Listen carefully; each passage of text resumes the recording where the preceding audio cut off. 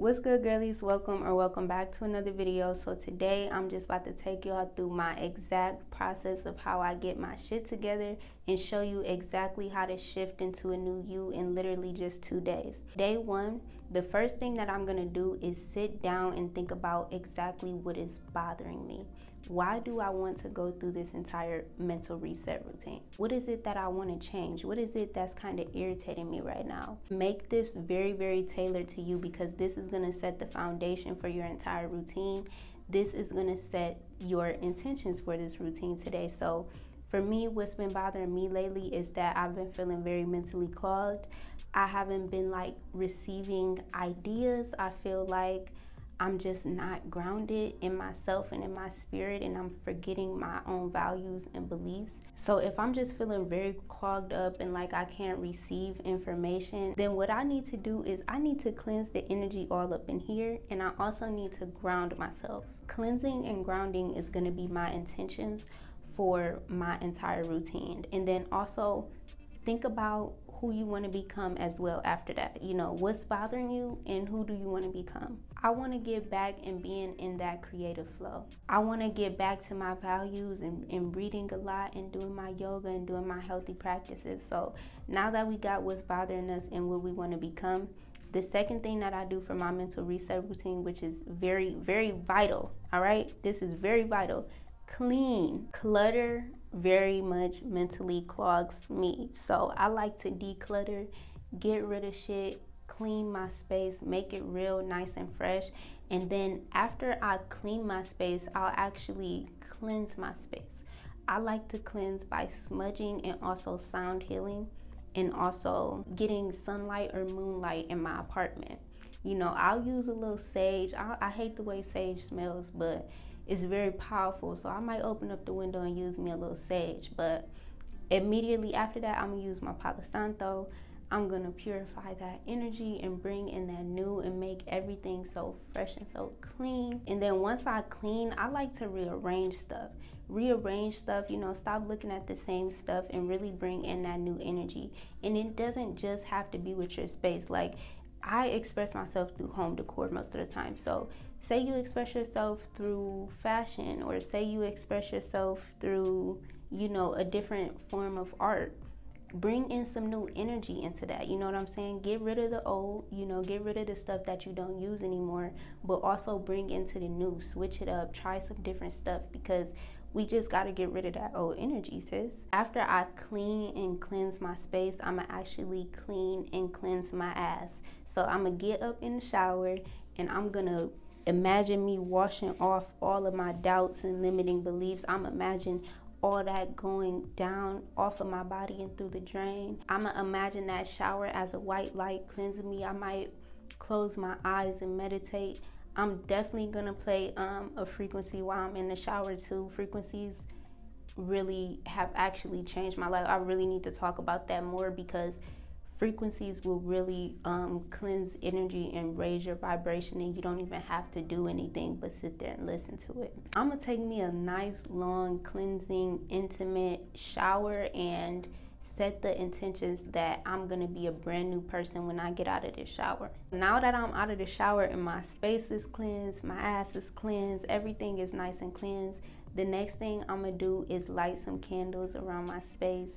I love candles. I love the way that they smell, and I also love looking at the actual flame as a form of meditation too. It's something about fire that is so intriguing to me. Having as much candles around my space lit as possible just really grounds me. It grounds my space. I feel so protected and safe when I light candles. I don't know. Let me know if y'all have tried that before and you really understand what I'm saying. If you haven't tried it before, light some candles all around, you know. It really just comforts me. I don't know. I just love it, and it's my favorite thing to do, especially when I just cleanse my space and I got some new energy up in there. I'm gonna protect that at all costs. And then going back to my intentions. So my intentions for my reset routine was to cleanse my energy and ground myself. That's day one right there. All right. So I've cleansed all the energy. Now it's time to ground. I'm gonna light those candles. I might do a little root chakra yoga. I might listen to some root chakra affirmations. I might just sit there and meditate. You know, just sit there and pay attention to my breath and really just get in tune with myself and quiet my mind, because that was my intentions in the first place. I'm feeling like I can't receive downloads and my mind is just all over the place. Now I gotta, you know, put down the media, put down the television, get rid of the distractions and really just sit with myself and enjoy that, you know, enjoy my own company, enjoy just sitting with my spirit and just being without necessarily having to do something or needing something to distract me from my own thoughts. I feel like that has been really mentally clogging me up, and now I got, you know, I can't receive information because I'm watching too much damn TikTok. After I done did all that, I'm pretty much ready to go to sleep. I'm ready to eat and take my ass to bed and just get ready for day 2. So the next day when I wake up and my space is all clean and I'm feeling all good and I'm in this brand new energy, this is when I would usually sit down as my higher self, as a better me, and I'll think about what habits can I drop and the limiting beliefs that I can drop. How you drop bad habits is, one, you can get rid of the cue that's making you do the bad habit. For instance, I have a bad habit of watching too much Netflix and watching too much TikTok. So if I wanted to get rid of the cue and get it out of my environment, I would just delete TikTok, or I would delete it off my home screen, or I'll go on my computer where I watch Netflix and I'll clear my history so that Netflix is not popping up in my frequently watched. Another way that you can get rid of bad habits is to actually pair it with a good habit. This might not be the most productive, but it actually works for me, and I'm gonna explain exactly how. So a bad habit that I have is watching Netflix while I eat. Like, soon as I make my plate and I'm getting ready to sit down to eat, I want to have something in my face to entertain me. Something that I actually started doing was eating while I work on YouTube. So instead of opening up and going straight to Netflix, I'll go straight to my notes app where I plan on my YouTube videos, or I'll go to the YouTube studio, or I'll do some type of research or some type of work on YouTube while I eat. This really changed my identity and took me from somebody who eats and get full and then sit in front of the TV and then don't do nothing for hours. Then I shift into my identity of, oh, I'm a person who's so busy and I'm very productive with my time, to the point where if I want to eat my lunch, I'm gonna be doing my work real quick because I got stuff to do, you know what I'm saying? The highest version of me is not sitting around all day watching TV. Along with dropping bad habits, I also drop limiting beliefs. Now, this is not an easy thing to do, but my favorite way to drop limiting beliefs and leave these things in the past that are not serving me anymore is to listen to affirmations while I sleep. With this, you don't even have to do anything. You just put on the little affirmations before you go to sleep and just go to sleep. And sometimes you could wake up feeling like a brand new person. Sometimes it might take a couple times of you listening to that to feel like a brand new person. Sometimes some of them might not even work for you, but just find what works best for you. And if you do find one that is making you feel different in the morning and making you feel like a new person, save it to a little playlist and keep listening to it every night. And if you don't want to listen to affirmations while you sleep, listen to them during the day while you're doing mindful tasks. That's my favorite thing to do. Like, if I'm doing a task that brings me to the present moment, my affirmations is so powerful. So I'll listen to them in the shower sometimes. I'll listen to them while I'm doing dishes. I'll listen to them while I'm going for a walk. I'll listen to them while I'm doing yoga. Any task that brings me to the present moment, hearing those affirmations while your mind is very calm, it's really gonna sink into your subconscious mind and start to change your belief system. Once I've got my mind all cleansed from that old and stagnant energy, and I'm now clear and centered, grounded and ready to receive, the next thing that I'll do for my mental reset routine is go to the spiritual gym. Start reading your books again. Start listening to those podcasts, those YouTube videos, the things that inspire you. Start feeding your mind with the things that's gonna grow and elevate you, instead of just mundane or even secular things. So instead of listening to music while I drive, listening to the regular music that I might dance to, you know, I'll start to listen to the spiritual music, the uplifting music that's going to inspire me to do better. Same thing with Netflix. I might have been watching a lot of entertainment that's not really useful to me. So maybe now, if I'm really trying to cleanse and really want to detox, I'll watch a documentary or something that's really inspiring me to grow and expand. Be really mindful of what you're putting into your mind now, because now you got it all cleansed and clear.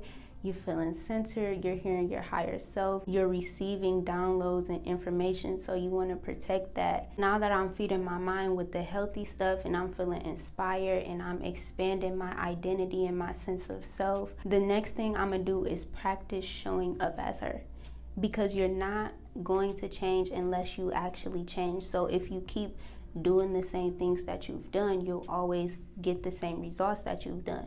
So now that you realize and you've woken up again and realized that you are a powerful creator and you can create whatever you want, now all you gotta do is just practice showing up as her.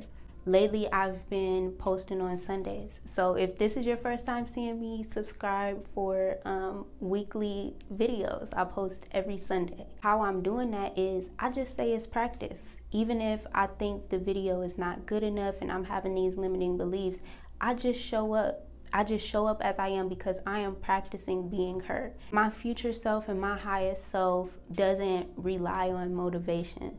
She sticks to her word and she does what she's supposed to do. She does what she says she's gonna do. She keeps her promises to herself.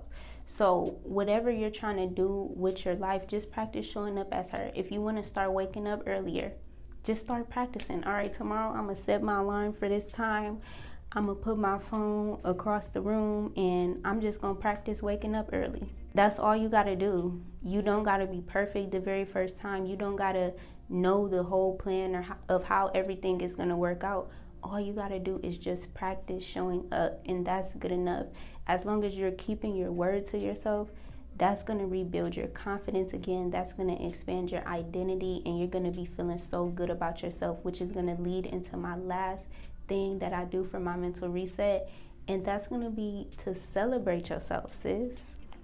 Celebrate yourself, cheer yourself on, be your biggest cheerleader, because nobody is gonna care about your growth as much as you do.